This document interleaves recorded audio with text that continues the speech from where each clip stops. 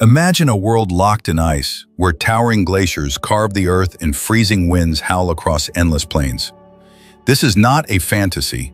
It's the reality of Eurasia 300,000 years ago, a time when another kind of human ruled the wilds. Not us, Homo sapiens, but the Neanderthals, a species so tough, so resourceful, they thrived in a world that would break most of us today. Picture vast tundras stretching under a pale sky, dotted with woolly mammoths and prowling predators.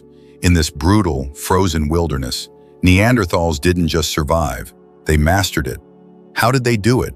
What secrets did they unlock to conquer an Ice Age world? And why, after ruling for so long, did they vanish? Buckle up, because we're diving deep into the prehistoric past to uncover the story of the Neanderthals, a tale of survival, ingenuity, and a haunting connection to us. Stick around, because this journey will change how you see humanity itself. Let's set the scene. It's the Pleistocene, a geological epoch defined by relentless cold. Massive ice sheets blanket northern Eurasia, locking up so much water that sea levels drop by hundreds of feet, exposing vast plains where the ocean once stood. Temperatures plummet to -4 degrees Fahrenheit or lower, and biting winds sweep across landscapes of tundra and steppe. Forests shrink to patches, and rivers, vital lifelines, snake through valleys, drawing herds of massive beasts like bison, horses, and mammoths. This is the Neanderthal world, a place of stark beauty and unforgiving challenges. Unlike modern humans, who rely on technology and infrastructure, Neanderthals face this world with their wits, their hands, and their communities. They didn't have cities or farms, but they had something just as powerful: an intimate bond with the land. Every river bend, every rocky outcrop, every herd migration was part of their mental map. This wasn't just survival, it was a dance with nature, a partnership forged over hundreds of thousands of years. What fascinates me about this era is how it forces us to rethink what it means to be human. Today we measure progress by skyscrapers and smartphones, but Neanderthals measured it by the spark of a fire, the edge of a flint blade, the trust of a hunting party. Their world was raw, immediate, and alive in ways we can barely imagine. Let's explore how they thrived in this prehistoric crucible.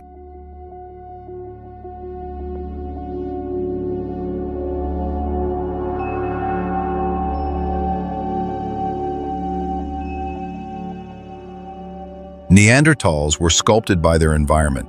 Their bodies were a testament to survival in a frozen world. Stocky and muscular, they stood shorter than modern humans, with broad chests and powerful limbs built to conserve heat.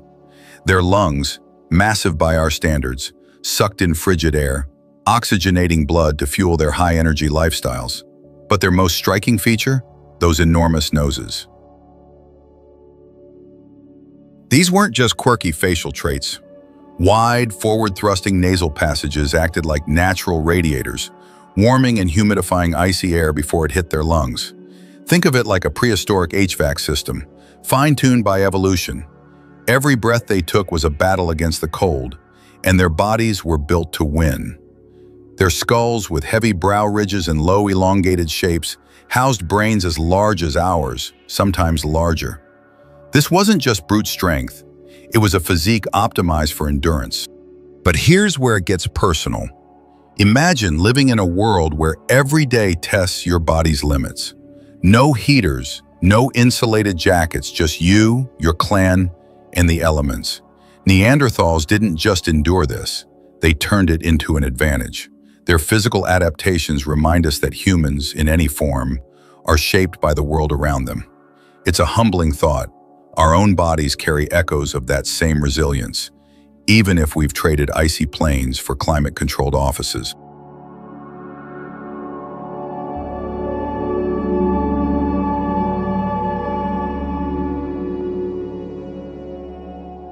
If Neanderthals were tough, they were also clever. Their survival hinged on hunting, and they were among the Ice Age's top predators. Central to this was their mastery of tool-making, particularly the Levallois technique, a method so ingenious it's like the Swiss Army knife of the Stone Age. By carefully striking flint cores, they shaped sharp, precise tools and weapons with just a few blows.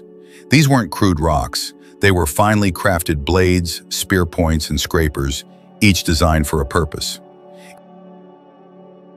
Picture a Neanderthal hunter, crouched in a river valley, clutching a flint-tipped spear. Across the plain, a herd of bison thunders past, their breath steaming in the cold. The hunter's group moves as one, using the terrain, perhaps a narrow canyon or a river bend, to funnel the herd into a trap. This wasn't luck, it was strategy. Sites like Cagny in northern France reveal how Neanderthals chose hunting grounds with precision, targeting valleys where rivers drew game. They didn't just chase prey, they outsmarted it. What strikes me here is the foresight involved. Crafting a Levallois tool takes planning. You have to visualize the final product before you even strike the stone. Hunting big game like mammoths or woolly rhinos takes even more. Group coordination, knowledge of animal behavior, and trust in your companions. This wasn't a solo endeavor. It was a team effort rooted in a deep understanding of the land. It's a reminder that intelligence isn't just about individual brilliance. It's about collaboration, about turning knowledge into action.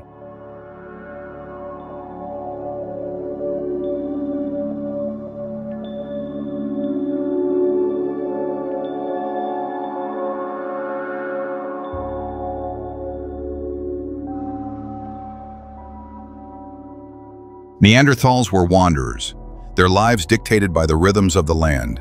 They didn't settle in one place like we do today. Instead, they followed resources, game, flint, water, across vast distances.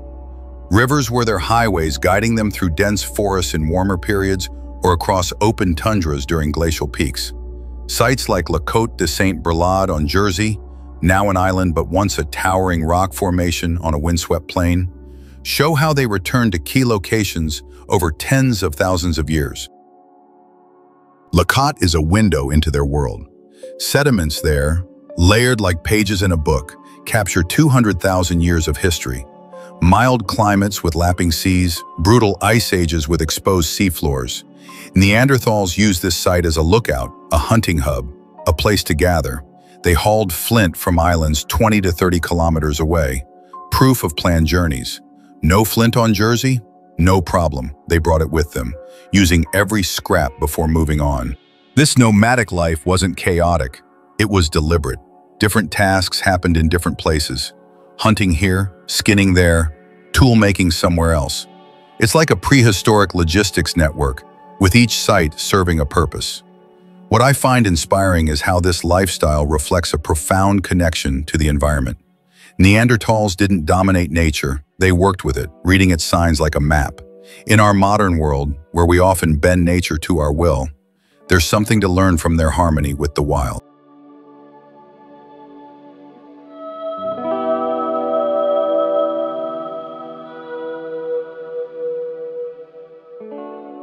Survival wasn't just about tools or hunting, it was about people.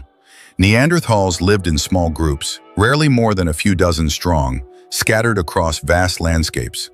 These tight-knit clans relied on trust, especially during hunts. Imagine stalking a 10-ton mammoth with nothing but flint spears and your companions. One wrong move and it's over. Trust was life or death. How did they build it? Some researchers propose a surprising answer: music and movement. Not language as we know it, but rhythm, song, and dance. Picture a group gathered around a fire, their voices rising in a shared chant, their feet stomping in unison. These acts don't just pass time, they forge bonds, syncing hearts and minds. Even today, we feel this in group dances or team chants. For Neanderthals, it might have been their glue, a way to unite without complex words. Their vocal abilities add weight to this idea. Their ear bones were tuned to speech frequencies, and their vocal tracts, while slightly different, could produce sounds like ours. Did they have full language? Maybe not. But they likely had a rich system of sounds, gestures, and expressions, enough to plan hunts, share warnings, or strengthen ties. This challenges the old image of grunting cavemen. Neanderthals were emotionally intelligent. their social world as vital as their physical one. Reflecting on this, I'm struck by how much we take communication for granted. We text, call, email, but Neanderthals built trust face-to-face, in the moment, with nothing but their voices and bodies. It's a raw human connection we've partly lost, and it makes me wonder what we could regain by embracing that immediacy.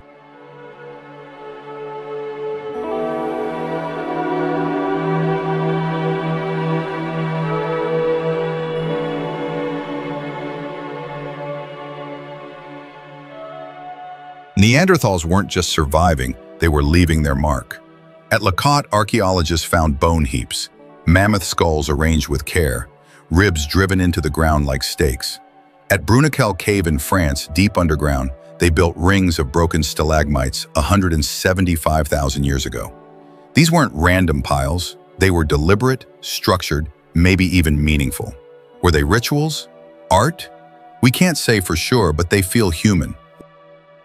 Then there's Gorham's Cave in Gibraltar, where a carved hashtag on the floor might be the oldest abstract art known. These finds are rare, but they hint at something profound, a desire to shape the world, to create something beyond survival. It's not about painting masterpieces, it's about expressing something, leaving a trace.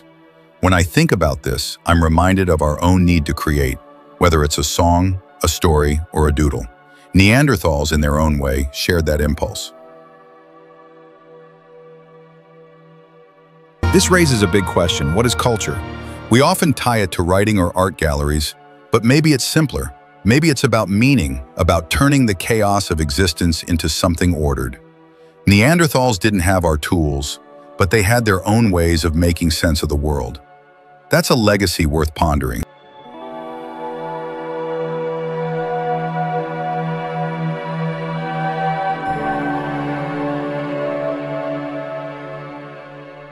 Around 50,000 years ago, the Neanderthal world changed. Homo sapiens, our ancestors, arrived in Europe. They brought sharper tools, more complex strategies, and perhaps a key advantage: advanced language. Sites like Mandarin Cave show a back and forth. Homo sapiens came, left, returned.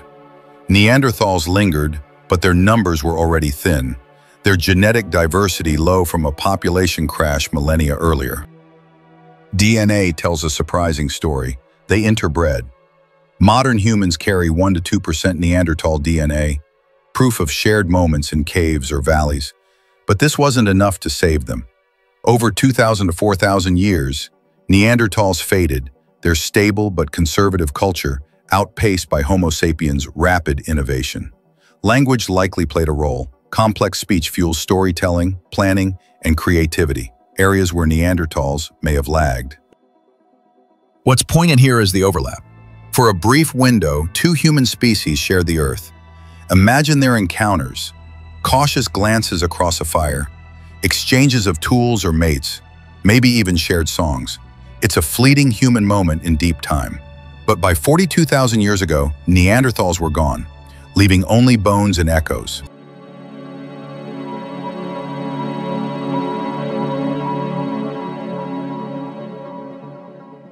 To bring this ancient world closer, let's look at modern parallels.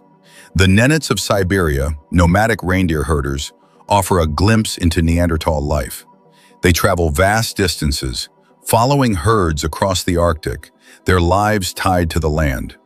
Like Neanderthals, they rely on small groups, deep environmental knowledge, and seasonal gatherings to connect with others. These meetups aren't just practical, they're social, cultural, even spiritual, with songs and rituals binding them together. I read about a Nenets elder, Ivan, who described a winter migration. His clan trekked 500 miles, guiding reindeer through blizzards, using stars and landforms to navigate. At a gathering, they traded goods, shared stories, and danced under the aurora. It's not hard to imagine Neanderthals doing something similar, moving through icy valleys, meeting other clans, chanting under a starlit sky. These stories make the past vivid, showing us that Neanderthal life, while distant, wasn't so alien. As we close, let's reflect. Neanderthals weren't just another species, they were us, in a different form. Their story isn't about failure, it's about resilience, about forging a life in a world of ice and predators. They teach us that being human isn't about gadgets or cities, it's about connection, to each other, to the land, to the rhythms of survival. Their tools, their hunts, their possible songs remind us that we too are part of nature, not above it. So next time you're out in the wild, maybe hiking a trail or staring at a river, think of them. The Neanderthals walked those same lands, their lives a testament to what it means to endure. Let's carry that lesson forward. Stay connected, stay adaptable, and never lose your place in the world's great story. Thanks for joining me on this journey. Hit that like button, subscribe, and let's keep exploring the past together.